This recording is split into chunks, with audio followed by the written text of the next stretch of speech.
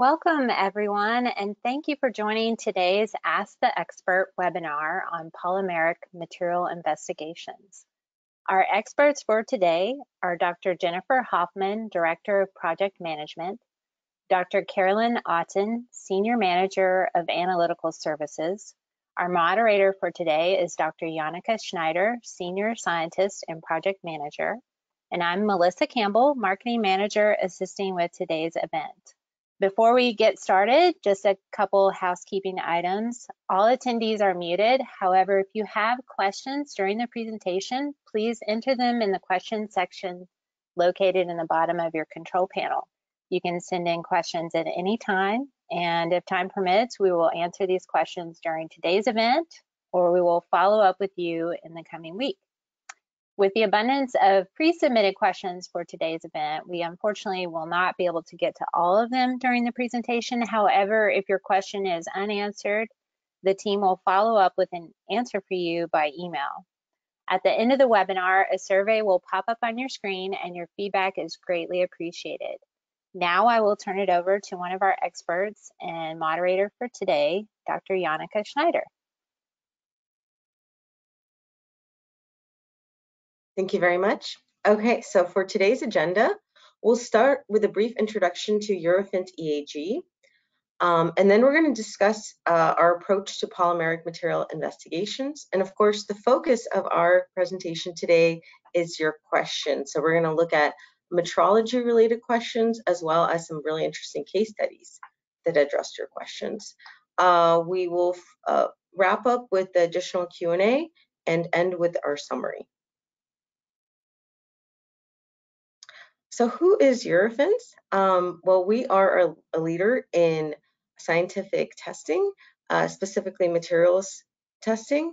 We have more than 1,000 educated employees. We have labs at 20 different locations, and we have thousands of clients all over the world.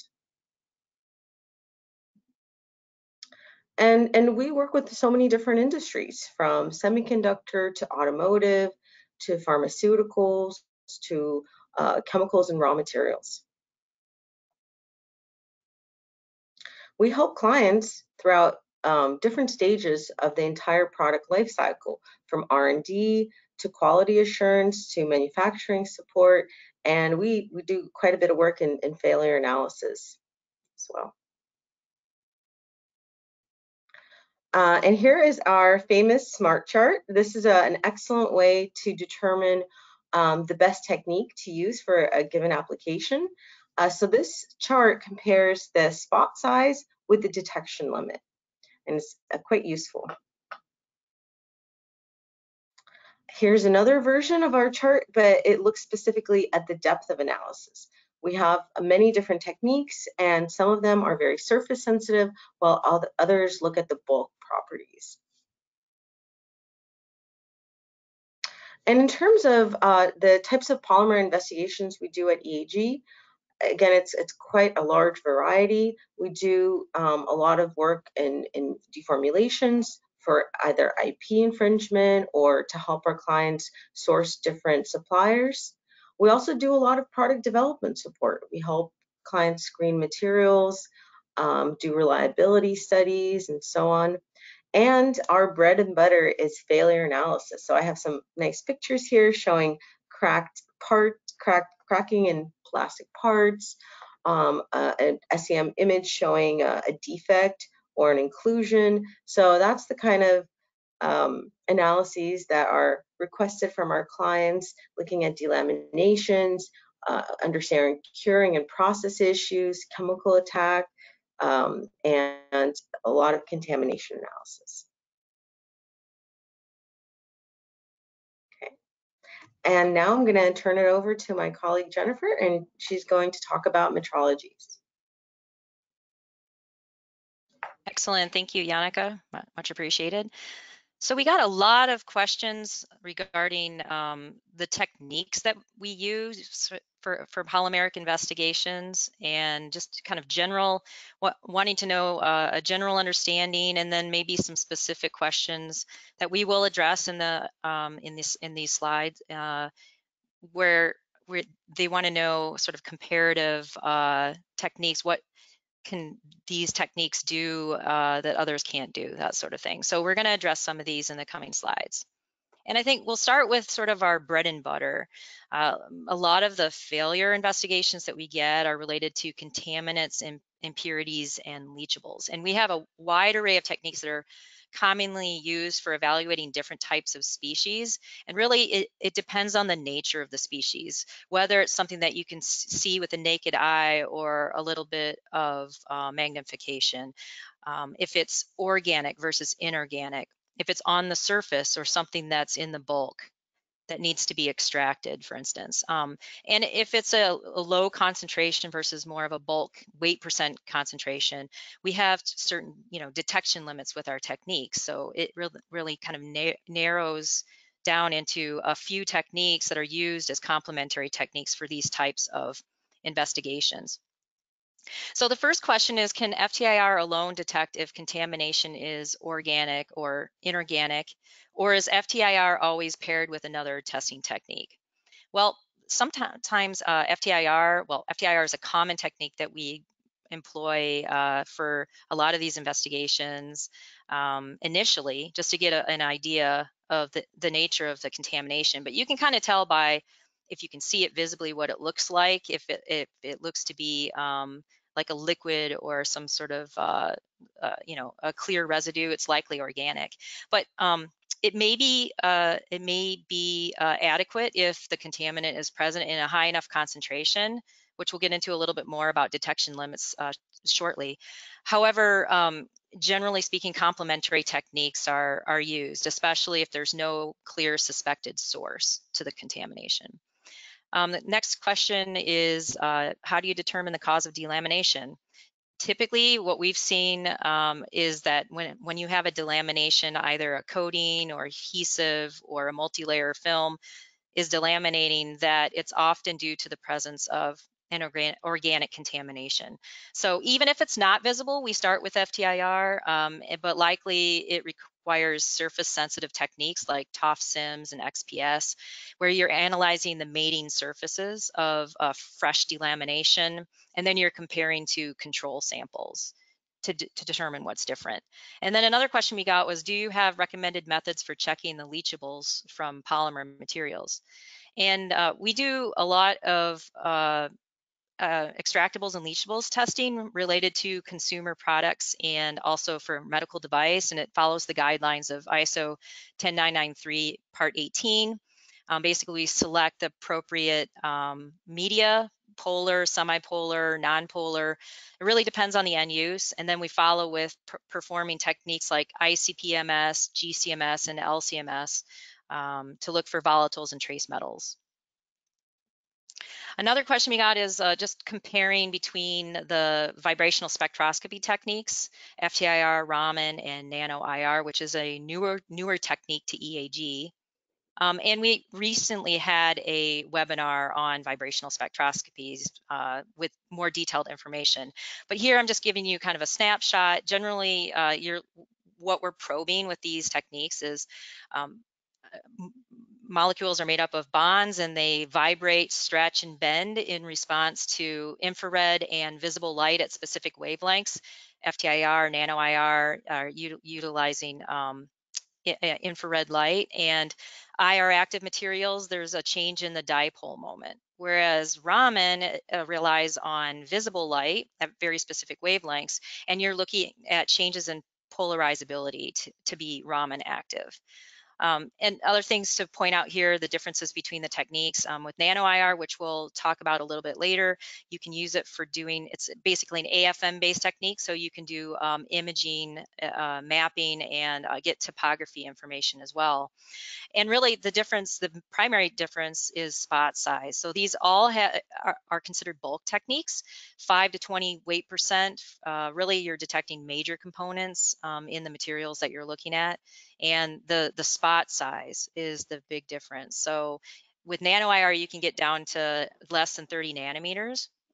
Raman down to 1 micron, and then FTIR, tens to hundreds of microns. But the spot sizes are very different. In addition, the spectral libraries that we use for matching and for helping with interpretation is more limited for Raman. It's about 10x smaller library. And then we also create we add to the libraries and create our own. We'll talk about that a little bit later too. So now I'm going to turn this over to Carolyn to speak to the next section.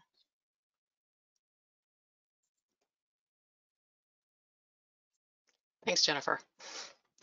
All right, so the next question has to do with polymer identification and quantitation. So which technique is most suited to determine the composition, including contaminations of polymeric materials? So two questions here. A few slides ago, Jennifer talked about the techniques that were kind of most appropriate for contaminations. So I'll more address the bulk polymeric materials. So the good news is that we have a bunch of different techniques. We have a big toolbox for analyzing polymers. They all tell us something slightly different, and then we can kind of refine the information. So we just kind of went over the spectroscopy, FTIR, Raman, that's for chemical family, bulk characterization. If you want to get into more specifics, like if FTIR has told you it's a polyurethane, but you want to know more about, the isocyanate or the polyol, or if there's a chain extender, you might move on to NMR, nuclear magnetic resonance. Often used in tandem with NMR is pyrolysis, GCMS. It gets you structural information based on, pieces of the polymer chain. It has the advantage of you don't have to get your sample into solution, so it's useful for cross-link materials. And a thermal technique such as DSC, differential scanning calorimetry, is useful in that, perhaps again, FTIR will tell you or suggest that it's a nylon material, but if you want to know specifically what type of nylon, DSC can help you determine that based on the melting temperature. The next question, what are advantages, disadvantages of using FTIR versus, the common NMR experiments, proton and carbon-13?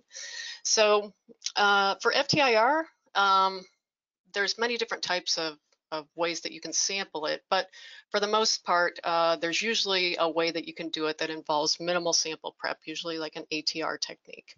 The technique is used for screening, so it's quick, it's relatively inexpensive. It does have extensive commercial libraries that Jennifer alluded to, but it does have some disadvantages. Although quantitation is possible, it's a little more challenging in that you really do need to have sort of like a matrix match standards of known composition. The peak intensity also varies based on the sampling technique. So you might get a little bit different spectrum depending on whether you're doing transmission versus an ATR technique. So you need to take that into account. And then also the signals from multiple components in a mixture overlap one another, and sometimes they can mask one another. So NMR, overlapping signals, I would say, is less of a problem, although you still can get some overlap. You can use it for determining relative ratios of known components without standards. So again, if you want to know, the relative ratio of monomer A to monomer B, you can determine that. There's multiple different ways that you can quantify. You can use an internal standard. Again, you can use that relative monomer quantitation, or you could use a commercial standard to do a comparison of the peak integrations. We've also used the method of standard addition for NMR for difficult components. The disadvantages, we already mentioned. We primarily do solution phase NMR here. So that requires your sample to be in solution. Inorganic fillers in metals sometimes can cause a problem with the signal. So you're gonna have to do some sample prep in order to filter some of those things out. And sometimes the percent abundance of the nuclei that you're probing is not as abundant as you would like. So for example, carbon-13 is only 1% abundant. And so it just means that you have to collect the data longer in order to get a good signal to noise ratio.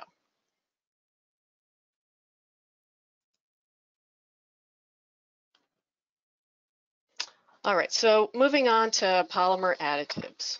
So most of you, I would imagine, understand what I mean by polymer additives, but if you don't, we mean things within the polymer formulation, such as colorants, inorganic fillers or reinforcements, antimicrobials, flame retardants, lubricants, impact modifiers, stabilizers, which may include antioxidants, UV absorbers, and light stabilizers.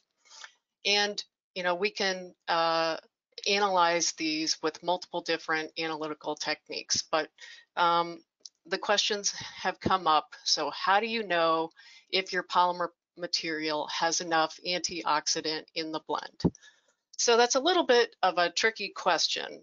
There's not a straightforward answer, but there is sort of generally accepted levels that are commonly used out there in the literature to kind of give a rough idea of what to expect. But the exact amount varies based on the polymer type, based on the application of the polymer, and also other components within that polymer formulation. So oftentimes, if you're looking at a sample that has been experiencing, negative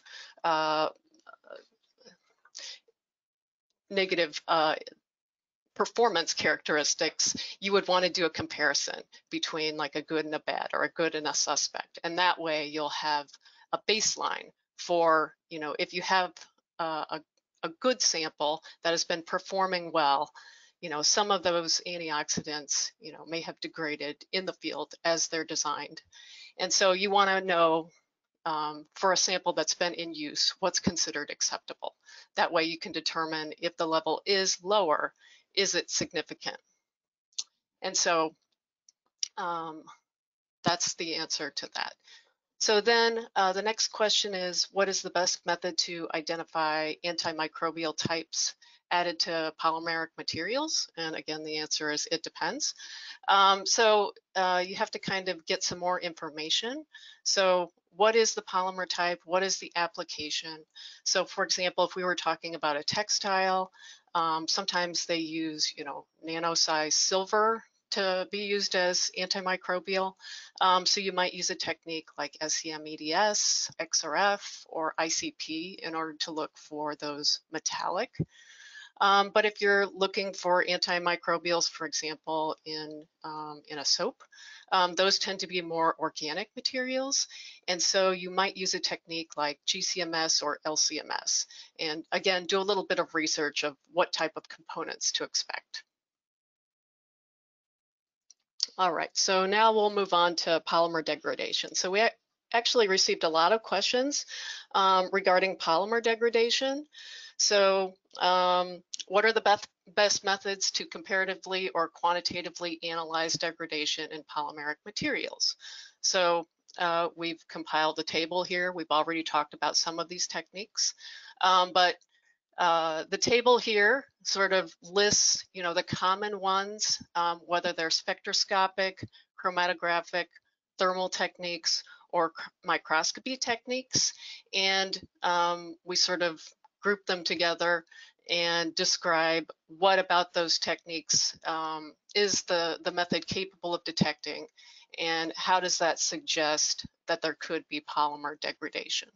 So we have FTIR, or excuse me, a Raman spectrum here on the right that's showing evidence of what we would expect for a virgin polyethylene material versus degraded. So there are some clues, and oftentimes you can combine techniques in order to sort of give you a more clear picture of what's going on. All right, so moving on to additional techniques that are helpful in studying degradation. So this technique I'm going to talk to here is called pyrolysis GCMS, and we believe that this would be a good technique to use for some of the questions that were submitted here. So what techniques are needed to determine components and the chemical structure of a silicone type of polymer? And what would be the best combination of analytical methods to identify silicon-containing polymers such as siloxanes, siloxanes, and carboxylanes? So this is a technique, again, it has some additional features that is attached to a GCMS, but it's designed particularly for polymer analysis. Again, it doesn't require the sample to go into solution, and it also doesn't require very much material at all. So that's something else that's useful, in that you don't need very much material. But basically, pyrolysis GCMS, it can give you different types of information based on the experiment that you're running. You can also customize these experiments, but to sort of understand information both about additives and small molecules that may be associated with polymers, in addition to getting information about the polymer chain itself, we would often run this in a double shot analysis. So here we actually performed a double shot analysis pyrolysis run on a silicone face mask to get information about, its composition. And so you're actually taking the sample and it's performing what's called a desorption step. This is happening at a lower temperature and at a temperature that shouldn't be degrading the polymer chain. So it's in an inert environment. There shouldn't be combustion going on. And what we see here is a series of cyclosiloxanes. And then we move on to, it goes kind of to the next step of the method. It performs pyrolysis, which is at a temperature that's going to break up the polymer chain into pieces. And so what we note here is we see a series of cyclosiloxanes in the desorption step. And so how this can be helpful to determine whether or not there's degradation is, again, if you have a comparative analysis, good versus bad, you can compare both the desorption step and the pyrolysis step of good versus bad to one another. And if you see components representative of small molecules in the desorption step that are not in the pyrolysis step, that might be an indication that your polymer is breaking down. Because normally at that temperature, if they're still incorporated in the polymer, it wouldn't be hot enough in order to be able to volatilize these. They're still stuck in the polymer chain. So then moving on to another technique good for degradation analysis is gel permeation chromatography, also known as GPC. It's also known as size exclusion chromatography. So just a little bit about that technique. Again, it's a chromatography technique, so it's a separation technique. It involves solubilizing your polymer into solution. So if you can't get your polymer into solution, it's not going to work. So it may be a problem with cross-link materials. But once your sample is in solution, it gets eluted into the column. The column, of course, is packed with stationary phase, which are components. In this case, it's a bunch of, porous materials. So based on the size of the polymer or whatever, molecule you're introducing into the column, the smaller molecules are going to be able to react with the stationary phase and enter the pores. So it's a porous network, so it's sort of like getting lost in a maze. So the larger molecules, they're too big. They're not going to be able to fit in the pores. So they actually exit the column in a shorter period of time than the smaller molecules, and that's what aids in the separation. And so in the chromatogram that you see below, the way that it's set up, the larger molecular weight species come out first and the smaller molecular weight species come out afterwards. And so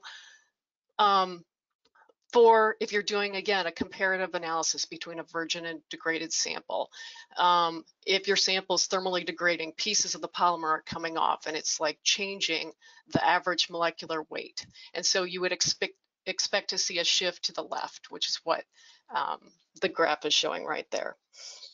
And an example for how we use this in a real life case study, we had a medical device company that had a polyurethane based catheter, and it turned out that these things were being packaged, but the packaging was not sufficient and it did not protect the device from UV exposure.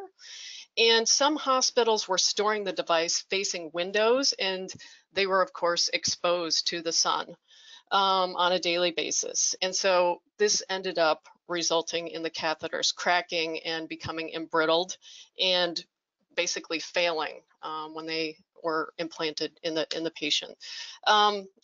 So when we were asked to investigate this, GPC was used to basically confirm this polymer degradation and give evidence that there was a molecular reason for the physical properties being compromised.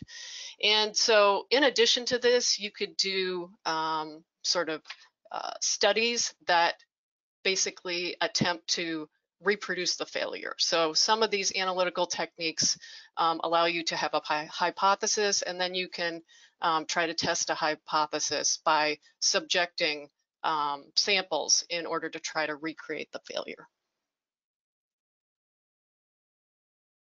And now I'm going to hand it back over to Jennifer. Thank you, Carolyn. We received a lot of questions about multi-layer constructions, so we'll spend a few minutes on this. Basically, what's the sort of the stack up? And it can be a freestanding multi-layer film, like for food packagings, for instance.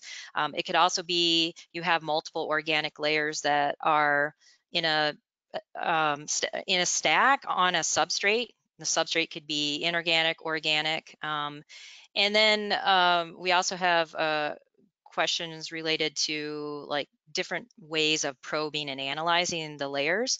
So what I'm showing you on this slide is kind of like how we approached a multi-layer construction, which is a polymer, a free, a clear, basically, transparent polymer, flexible polymer film. And we basically want to look at it in a couple of different ways. One is we can look at it top down by analyzing from the surfaces, but we could also mount it, cross-section it, and analyze it in cross-section. So in this particular case, it was best suited for kind of a combination of those, but what I have shown here is an SEM image, which is showing you that it's a 4-layer construction, and it's encapsulated in epoxy. And you can see we can measure from this technique, we can measure the thicknesses of the layers, and then we have a better idea of which techniques that we can actually use to characterize the composition of the layers.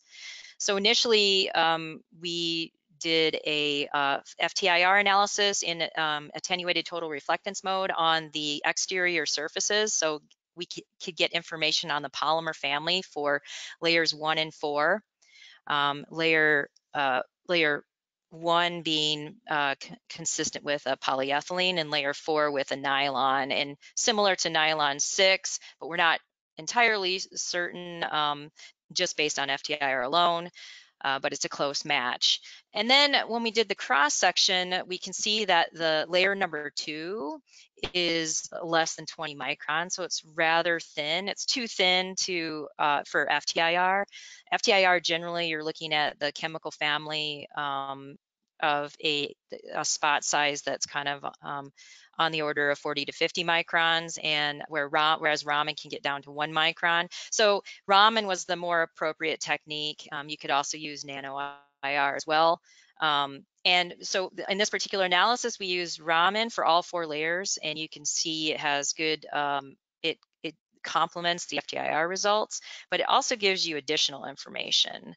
Layer number 4 was actually, we can actually see that it's a blend of 2 different nylons, and there is an aromatic polyamide that's present that you wouldn't detect necessarily in the FTIR, and the reason being that Raman is more sensitive to aromatics, and you tend to get more intense peaks when you have aromatics present.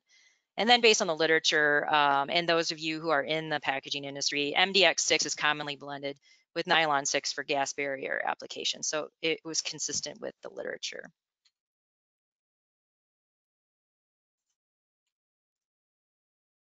And then here's an example, a multi-layer film example, just to show you how kind of sexy nano IR can be for giving you beautiful images and mapping information of not only the chemical composition, but also the topography. So this is a 3-layer cross section. You have ethylene vinyl alcohol as the middle layer, about 5 microns in thickness. And these images in the middle here are the top and the bottom image are basically where we're mapping a specific peak. And the top the top image is showing you the mapping of the 1050 peak, which is the characteristic peak for EVOH, which happens to be a carbon oxygen stretch of a primary alcohol. And you can see that it's brighter in the middle layer. And then if you look at the bottom image, we're looking at the 1645 peak, which is a characteristic amide stretch for nylon materials. And that's present in the outer layers. In the middle, you can see the topography that, here we have a cross-section sample. You're not going to see a lot of topography, but you can see that there is a little bit of a difference at the interface between the layers because they cut differently. And then another question that we got related to thermal analysis and thermal properties of polymers. So the next couple of slides are going to kind of illustrate this.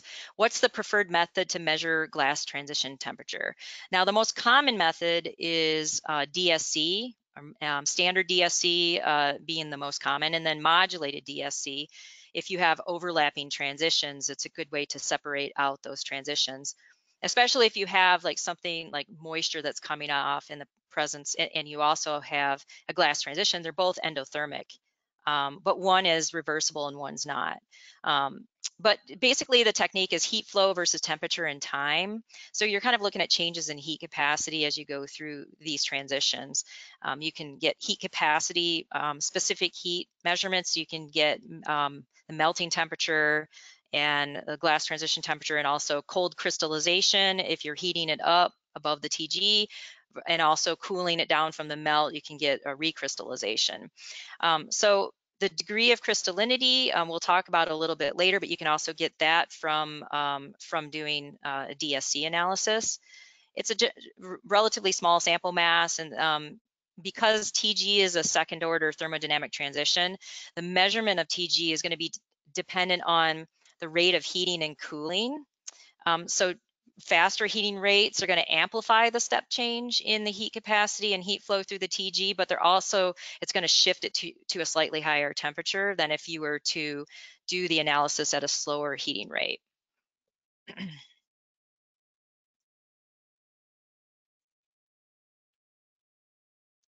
And then there's other methods that can be used as well to assess the glass transition temperature. And really, it's the best technique is going to be dependent on the type of material, its geometry, and then also how it's used.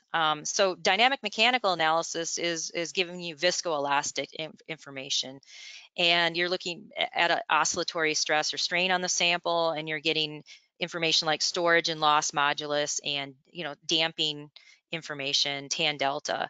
What it's doing is probing the molecular motion. So as you can see from the plot on the right, which is storage modulus as a function of temperature, there's two different polymers, two different amorphous polymers, polycarbonate and PVC. And you can see that polycarbonate is stiffer up to a higher temperature. Its glass transition temperature is around 150 to 160 Celsius. But what's important to note here is that because it's based on molecular motions, you can see that there's a huge drop, a significant change or step transition in the stiffness of the material when you go through the glass transition temperature for an amorphous material. For semicrystalline materials, it'll be a much smaller order of magnitude, and then when you get to cross-linked or heavily filled materials, even smaller. TMA is another technique that can be used. It's really, you need a flat parallel surface, and it's based on dimensional changes versus temperature. You can also get CTE in addition to TG. And then we received questions about how do you assess crystallinity. Generally speaking, you can use DSC analysis. If you have flat films or sheets and relatively flat samples, then you can consider like X-ray diffraction. Density measurements are also used, especially when you're concerned about different post-crystallization, partial melting, annealing, and recrystallization are all events that can occur over the course of a DSC scan. So you're actually sweeping through the melt of the material in order to determine the crystallinity. And so a lot of things can be going on, and it might be an artificially high level of crystallinity. But just if you're doing comparative analysis, the area under the melting peak is proportional to the crystallinity. So as you increase crystallinity, that area under the peak will increase. And then assessing polymer cure, it depends. So there's getting like a cure profile of a material that you're starting with an uncured liquid. It could be low viscosity, high viscosity liquid, or a B stage material. And then you're going to subject it to different temperatures and time conditions. And you want to know what's the optimal conditions for curing on one side. And the other side, you might want to know after it's cured, these two lots are behaving differently. Can you check to see if there's evidence of undercure? So here are some examples of techniques in the table here, where you can, again, use thermal analysis techniques to tease out levels of cure and also do cure studies. Commonly, DSC is used for cure studies, and also a rheometer, starting from like a liquid and curing it thermally. We can do in situ curing and analysis. With FTIR, you can look at changes in peak ratios where something is being consumed during the reaction, and then you can do like relative to a peak that isn't changing. So this is really good for UV curable systems. The image that you see on the right, or the plot on the right, is just an example of curing the same system, but at one temperature, but you're curing it for different amounts of time. And you can see that the more time that you cure it, the flatter the baseline is. And you're basically seeing a residual cure of the material that hasn't cured during your curing profile. So the shorter the time of cure, the more of a residual exotherm you can see. And you can actually monitor this as a gauge of crystallinity change of cure. And also shifts in glass transition temperature are another way of checking. So now we're going to switch to, we have two case studies that we'd like to present, and I'm going to hand this back over to Carolyn to present the first case study. Thank you.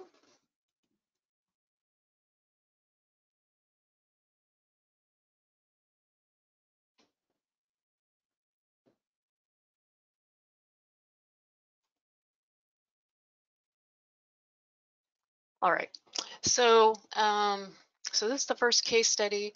So we got a question, how do I approach the study of a polymer with a very limited associated research? I'd like to characterize it as much as I can. So we thought that this question could be kind of best illustrated using some information about our approach for deformulation. So deformulation is, performing a bunch of analytical techniques with the goal of both identifying and quantifying ingredients. So you can deformulate many different types of things, but certainly you can perform deformulations on polymers. So for this example, we decided to use an artificial holiday tree. We were going to do some techniques to kind of illustrate the process of deformulation. So in a deformulation, we have the freedom to kind of throw the kitchen sink at it. We have a lot of different analytical tools here at Eurofins EHE, and we have the freedom to use them in order to try to get an answer. So spectroscopic techniques, thermal techniques, chromatographic techniques, and then we even use good old-fashioned wet chemistry. So we perform what we call a customized series of solvent extractions, and then we isolate fractions, and then we determine gravimetrically, how much a certain fraction is in terms of its weight percent.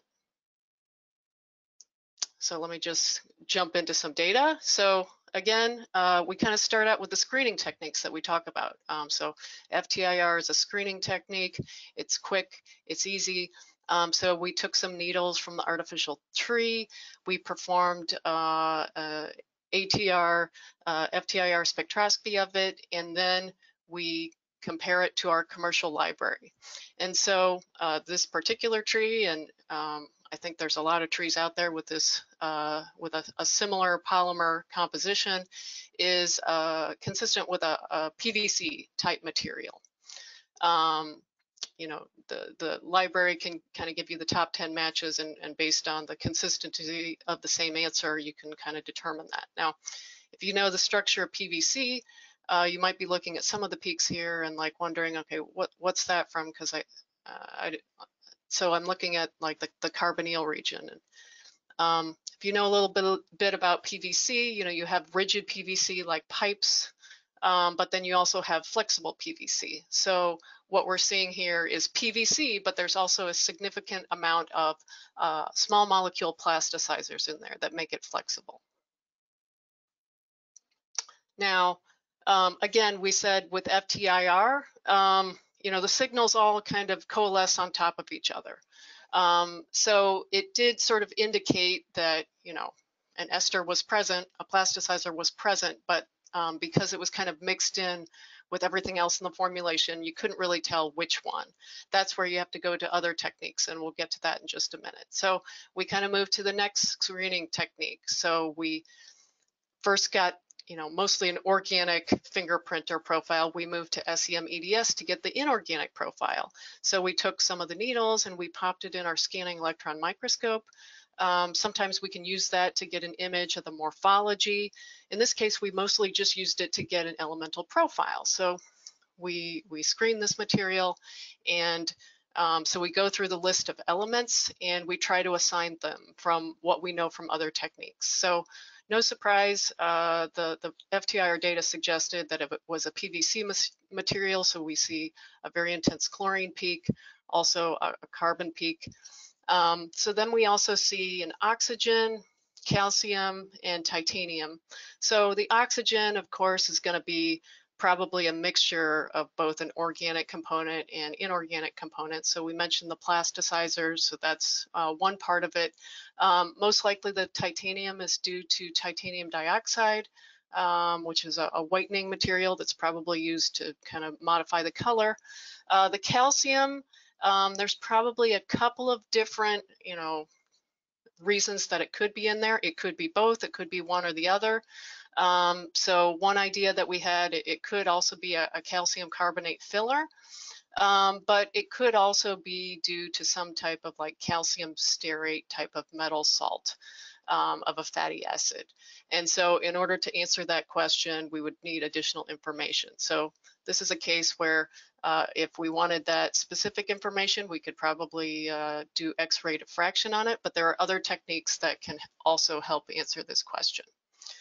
So usually in a deformulation, kind of the goal is to figure out, you know, what are the major, minor, and trace components, and roughly how much weight percent do they add up to. So a TGA just kind of gives you a reality check. So if you're trying to put, you know, different components into buckets, you know, ideally they're going to add up to something close to 100%. So first, like the TGA is going to take your sample, it's going to heat it, and you're going to monitor the weight loss as a function of temperature. So first, if you start heating, you're going to lose your volatile material. In this case, there's not a lot of volatile material. So we see very little weight loss until we get to above 200.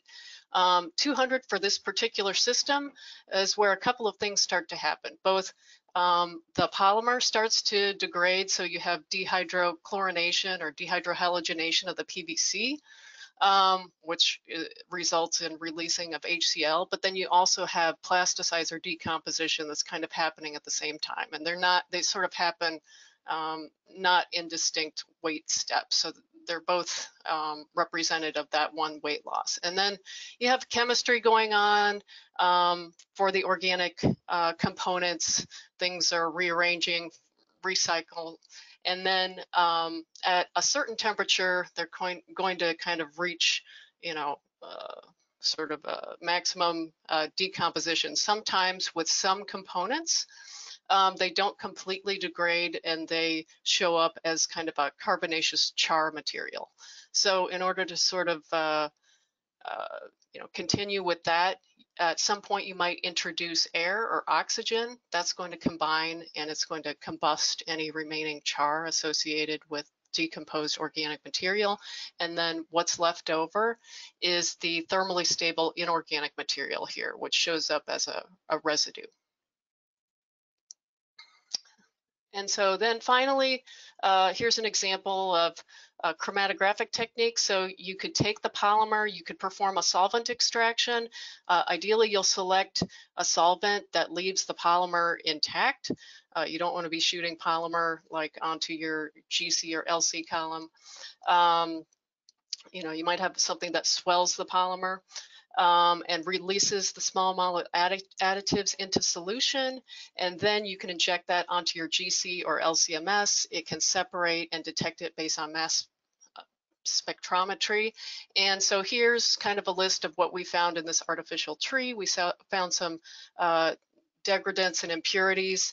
We found some reaction products with some fatty acids. So that is data that supports maybe the calcium is due to like a calcium stearate type salt. And we are able to identify plasticizer additives. So I think we probably expected phthalates. We know the type of phthalates that they are. I didn't necessarily expect the Citraflex, and that's a little bit interesting because it's sort of marketed as more of a more environmentally friendly plasticizer versus the phthalates. So why they had both, I don't know, but that's what we found. And now I'll turn it back over to Jennifer because she is our failure analysis expert. All right, thank you, Carolyn. All right, so to kind of wrap up here with a small case study, since we do have time constraints here, and we would like to save some time for your live questions. Generally, we do a lot of failure analysis here and across all different types of materials, but specifically with polymers, really the approach is not different than other materials. We try to determine what the scope of the issue is. We ask a lot of questions to try to understand if this issue is new or recurring, if it's isolated to a specific time period or manufacturing lot, or maybe a geographical location where your customer is using your product. And then we also want to know what are the failure characteristics or features. Define what failure means to you. And then we kind of look at the full life cycle of the component or the product, and we're looking at not only the kind of what are the specifications as part of the design in terms, like the geometry and the materials that are in the construction, but the raw materials that are being used to like mold your components, for instance, or in the manufacturing process. If it's some sort of melt processing, maybe the resin isn't being dried properly and it's a moisture sensitive polymer like a nylon or polycarbonate, and therefore you're affecting the molecular weight of the material, which is causing embrittlement and cracking, for instance. It could be end use conditions as well. Is it load bearing? Is it seeing chemicals? That sort of thing. And then we develop a scope based on available samples, budget. Obviously, we want to stay within your constraints. And then if it's urgent to you, it's urgent to us. And then, based on the information provided. So really what we're looking for is, what's different. The image on the right is just an example of a fracture surface. So we do a lot of fractography if you have cracked components to understand the failure mode. Where is it originating from? Does it look to be mechanical failure or chemically assisted? And we check things like composition, morphology, and material properties, and again, comparative analysis. And if it's complicated, we will have a project manager assigned, and they can help kind of coordinate everything and consult with you on what the results mean and recommended next steps. So the next a couple of slides is just a case study on food packaging. In this particular case, it was used. There's a heat sealed multi-layer film that's used to protect for shelf life for a particular food product. And you can see in the construction here on the left that there's a blue ink, and this ink was bleeding from the packaging film into the food product. Now the ink is supposed to be housed in between two polymer layers, an outer web, which is a PET barrier, and then an inner web, which is the heat seal layer in this particular case, like for example, ethylene vinyl acetate. And it's folded over onto itself to create the seals at the ends of the packaging, using pressure and temperature to create that seal to melt that heat seal layer to get to itself. In this particular case, there were two film vendors. One was exhibiting ink migration into the food product at the seal location. And so the hypothesis here was that there was poor interlayer bond strength in the failed packaging, and there was excessive flow and tearing of the film during heat sealing.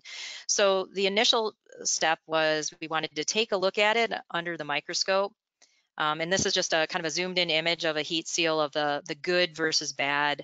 The vendor's not good and bad necessarily, just the product, that the packaging film we're calling good versus bad. You can see that for the good one, there's, maybe some areas, there's some trapped air bubbles or where it kind of folded over on itself, but there's no like real channels of like where leaks could come through. And whereas the bad, you can see that there's these pretty significant millimeter sized tears right at the heat seal. And so you're blowing through basically all the layers and allowing for a path for that ink to migrate. And so what we did is we devised a peel test. So we initiated the peel using a chemical to kind of start the peeling process, and then we hooked it up to an Instron and we did a 90-degree peel test on the good versus bad. And you can see they're very distinctly different failure modes. Vendor A, the good film, the adhesion between the layers was so strong that we failed the web itself. It broke in the plastic layer itself. And vendor B, you can see that we reached a lower peak load before it started to peel. You could essentially peel this with your hand. That's how weakly bonded it was. And it's repeatable. So you can see the difference between the two. And in this particular case, additional testing wasn't performed to further determine the root cause because there was sufficient information with the poor adhesion that the client could take that to their supplier to have a discussion on sort of what to do next. And then lastly, this is a very good question. What is the most common misconception you hear when talking to your customers that you'd like to set straight?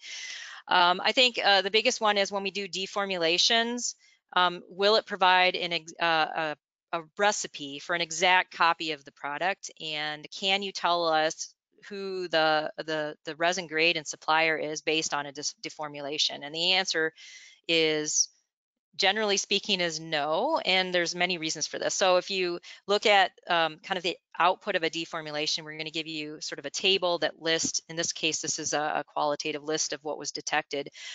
We can also quantify as well and tell you how much of each of these ingredients are in the formulation, but this isn't necessarily representative of the formulation before it was processed. And if we're provided molded parts, extruded tubing, cross-linked materials, we do a deformulation, we can only give you so much information.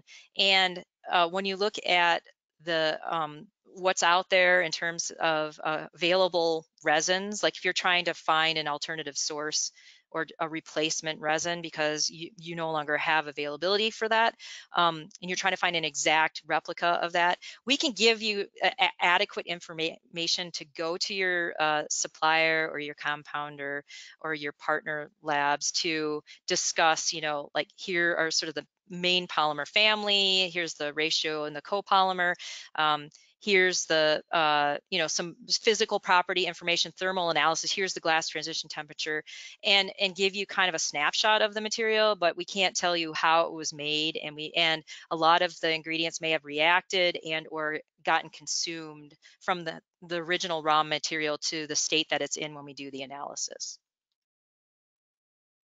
So with that, I'm going to transition to Yannicka for the Q&A portion of the presentation.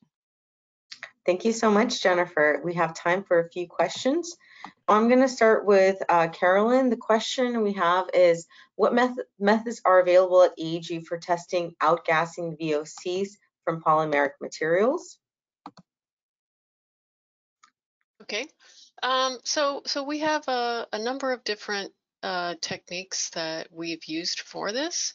Most of them sort of center around a GCMS technique, but it's just a question of how we do the sampling. So we have available to us both a static headspace testing and dynamic headspace testing. So for the static, you could have just a traditional headspace GCMS. If you need greater sensitivity, you might want a SPME analysis, solid phase microextraction.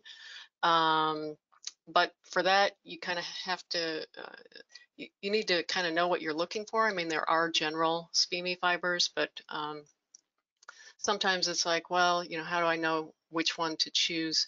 So there's actually another technique, thermal desorption technique, which is a dynamic technique for sampling, and it's able to sample a large volume of headspace and then sort of concentrate that down in order to get really sensitive detection limits.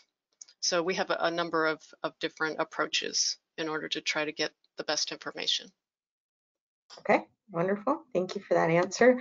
There's another question that came in about good online or free databases for FTIR spectra. So there are some databases online. One of my favorite is the National Institute of Advanced Industrial Science and Technology, AIST, from Japan. There's also a number of other resources, such as the NIST Chemistry Webbook, and also Sigma Aldrich. For all the compounds they have, they often have FTIR spectra. But I will have to say the best libraries are the ones you have to pay for, unfortunately. Okay, another question, Jennifer. We have a question. What is the most frequent failure occurrence that you've seen in your studies for the past 10 years? What's common polymer failure? Well, at EAG, since I've only been with EAG for 4 years, I can only speak to that. But I think what we commonly see, we see a lot of cracking issues with plastics, mostly thermoplastics, some epoxy components that are rigid. But environmental stress cracking is one of the biggest ones. And as you know, over the course of the pandemic, we used a lot of disinfectants to wipe down surfaces. And more higher frequency, right? And so this sort of cyclic exposure to disinfectants is, can be an Achilles heel for some thermoplastics, and you start to see more and more cracking occurrences. Anything that's handheld or in a hospital setting or just in general, you're getting a lot of contact with chemicals. Discoloration is another one, like yellowing. And those are the most challenging ones to investigate. Won't get into the details, but generally speaking, it's really hard to isolate and identify the chromophore, what's causing the discoloration. And generally, it's present in really low concentrations. But we have ways of kind of teasing that out. We don't always get the answer necessarily. And then lastly, delamination, which I already gave an example of delamination. That's a really common. Coatings, adhesives, paints, and films. Thank you for that. There's one more question, Carolyn, and I don't know if you know the answer to this. Can pyrolysis GC be done on a polymer suspension, such as aqueous suspension? So we do like to kind of introduce our sample as a solid. So we have had some liquid and maybe suspension materials for pyrolysis GCMS, kind of the physical place that you put the specimen is like called a pyrolysis cup. It's kind of this tiny little stainless steel, looks like the top of, like, if you're familiar with like those clicky pens, looks like that. So you fill that.